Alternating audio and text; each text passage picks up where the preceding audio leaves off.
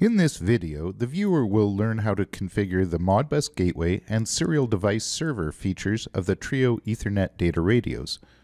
Trio has two Ethernet radio product lines.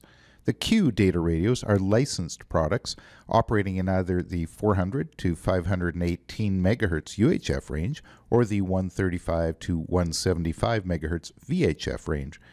The J series radios are license-free products operating in either the 900 MHz or 2.4 GHz bands.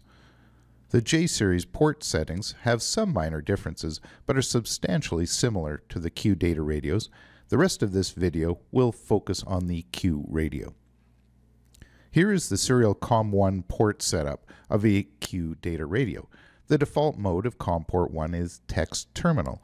In this mode, the radio may be configured or diagnostic testing may be performed using a simple terminal program such as HyperTerminal, using 19.2.8N1, no handshaking.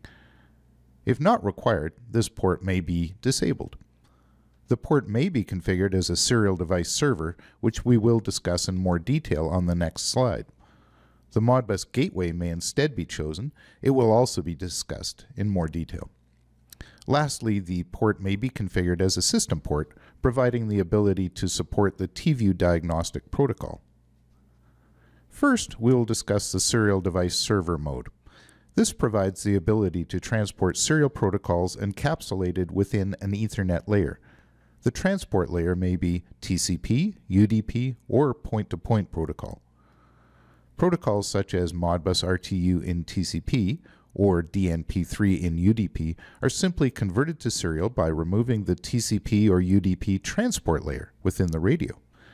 At the serial end of the wireless link, serial protocols may be encapsulated in TCP or UDP for transport over the air to Ethernet-enabled devices. It is alternately possible to provide a serial connection at both ends of the wireless link. These serial-to-serial links can transport most common serial data protocols. The Modbus gateway mode is configured for the most part the same as serial device server mode, but is specifically used for conversion between Ethernet protocols called Modbus TCP or Modbus UDP and the serial Modbus RTU protocol. The Modbus gateway mode may also be used to transport serial in, serial out Modbus RTU messages. The use of TCP at the transport layer is designed to create a virtual wire connection. This is intended to be highly reliable with acknowledgement of each message. There are messages to open and close a connection before and after sending traffic, plus regular keep alive messages when the connection is idle. But as a result, a link using TCP will be significantly less efficient than one using UDP. For each protocol message sent, TCP has about 2.5 times more overhead than UDP. Many system designers assume that TCP simply must be used. Modern technologies are slowly changing that thinking. SCADA hosts, RTUs, and PLCs now all include their own reliability improving features such as timeout delays and retries. Also, modern radios such as Trio Q and J include error correction features, making the radio system more reliable. TCP will sometimes be required, perhaps due to limitations of the devices on the network, for example, no support for UDP, or perhaps a customer's demand for the highest reliability possible, even at the cost of network bandwidth. UDP implementation in Trio J and Q allows for creation of point-to-point or point-to-multipoint networks, not just the broadcast transmissions that many think it is limited to. Scrolling further down the COM1 setup page, we find serial port settings. These will not be discussed further, but must be configured as required to communicate with each locally connected device. These settings may be different at each site, with each device possibly having unique requirements. The packet layer options will change when the serial port mode is selected. Modbus gateway mode provides only two options, including Modbus for transport specifically of Modbus messages, and SLIP to provide the ability to transport serial diagnostic and programming messages generated by Trio's TView Plus management suite for Trio serial-only radios. When in serial device server mode, several more options are available. These include Standard, which is compatible with most serial data protocols, Modbus, providing port buffering to encapsulate an entire Modbus message and send it all at once. DNP3 and IEC870 for port buffering and transport specifically of these two related protocols. Medina for transport of this fairly rare protocol. SLIP, as noted earlier, and also Custom. The selection of custom packet layer allows handling of unusual protocols which may require special handling. As with packet layer, the transport protocol options will change depending on whether Modbus Gateway or Serial Device Server is chosen. With Modbus Gateway, two options are available. TCP Transport Protocol will create a connection between the source and destination devices with end-to-end acknowledgement of messages. UDP will instead provide a connectionless delivery service with no protocol layer acknowledgement or error checking. These functions are typically done by the end devices and can also be done by trio radios transporting the message. If Serial Device Server is instead chosen, three options are available. These are TCP and UDP, as discussed before, but also point-to-point protocol. This provides IP access to the Ethernet network via the serial port, but requires configuration in the Ethernet device and is not commonly used. As noted earlier, the protocols transported by Serial Device Server and Modbus Gateway modes are different.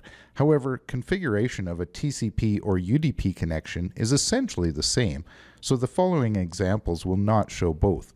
The next few slides will show actual wireless networks, and we'll discuss the key configuration items required for each example in both the entry point and remote radios.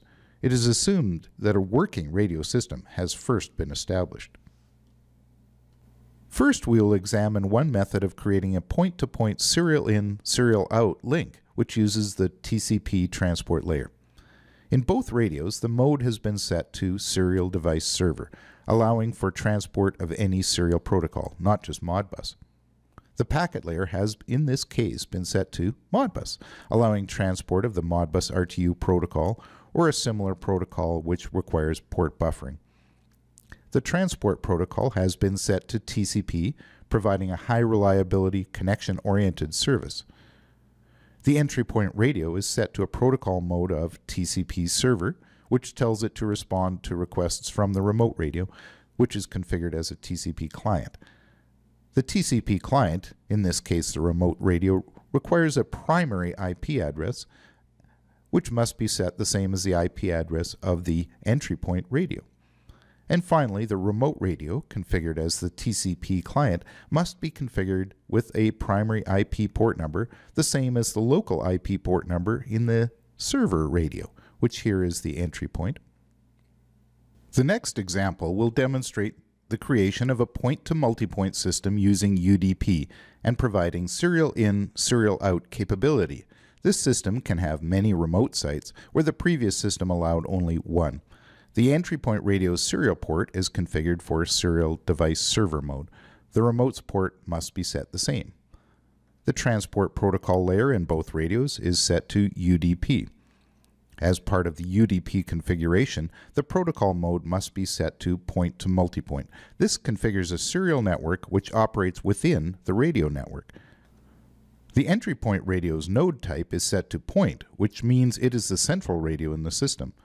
And the remote radio's node type is set to multipoint, which means it is one of several or multiple remote radios in the serial network. In the remote radio, the remote IP address is that of the point radio, the central radio in the serial network. UDP messages are transmitted from the point radio using the multicast technology, which allows all properly configured devices to hear the message. This is done by sending the messages to a multicast IP address. The point or central radio must be configured with this address as its remote multicast IP address, while the multipoint radios must be configured with the same address as the local multicast IP address. The messages are also sent to a specific IP port number. Here, 30,010 is used.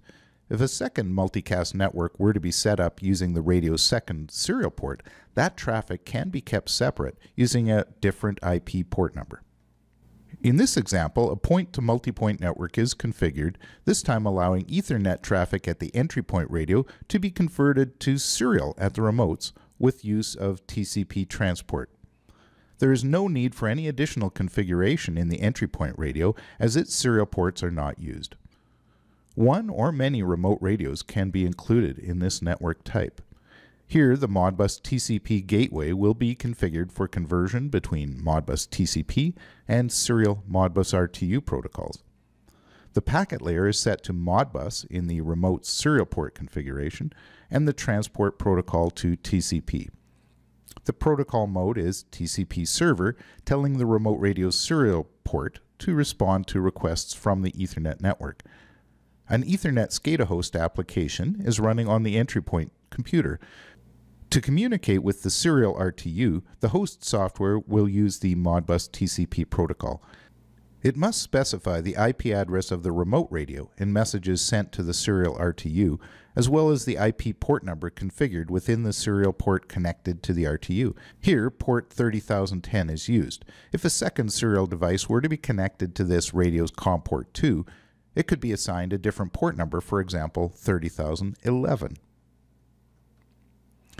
In this last example, another point-to-multipoint network providing Ethernet to serial conversion will be configured, but in this case the UDP transport protocol will be used.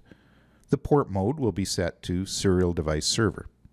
The packet layer is set to DNP3 and IEC 870, with the protocol set to UDP in order to carry the DNP3 in UDP protocol. The UDP protocol mode is set to point-to-point to create a virtual connection between this radio and the host application.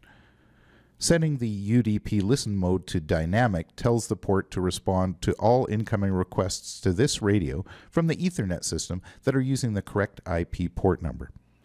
The host software sends messages to the remote radio's IP address and to the IP port number configured as the local IP port within this serial port. Messages may be sent to other IP addresses to reach different locations, or to another IP port to reach the same location, but the second serial port.